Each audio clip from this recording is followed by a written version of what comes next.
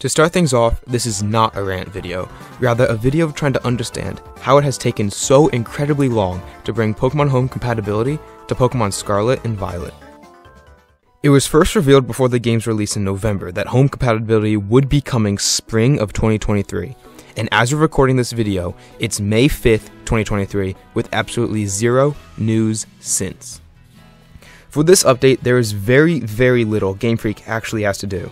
First, they need to implement Pokémon Home to be able to read and move data from Scarlet and Violet, which, as someone who doesn't know coding, sounds relatively easy.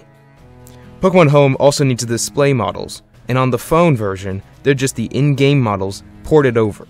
And on the Switch, the models are just the official art of the Pokémon, with some different shading. And the official artwork for every Pokémon and form, which for Gen 9 have been out since February, excluding 3-segment Dunsparce, Family of 3 Mousehold, and every Squawkabilly, except Green for some reason. Apart from that, there's really nothing else they need to implement, except move and ability summary screens, Pokédex entries, and must be able to make sure that there are no issues with past Pokémon being brought up to Scarlet and Violet. Battle from competitive events and ranked battles have already been implemented in an update that came earlier this year. So what's the holdup? Why have we waited almost 6 months for a feature in a storage app that we pay $19.99 for annually? Your guess is as good as mine. This wouldn't be such a terrible problem if Game Freak hadn't been so vague about when it'll release. In Japan, it was stated to be released early 2023, and personally, I don't consider May early.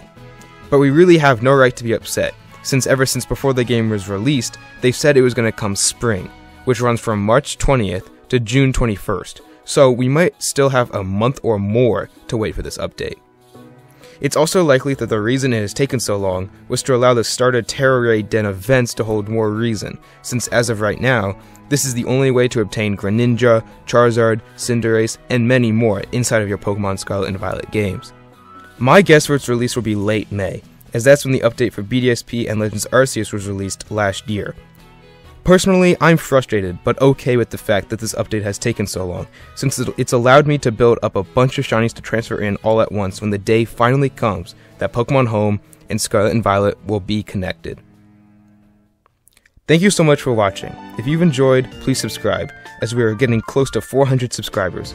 But anyway, everybody, take care.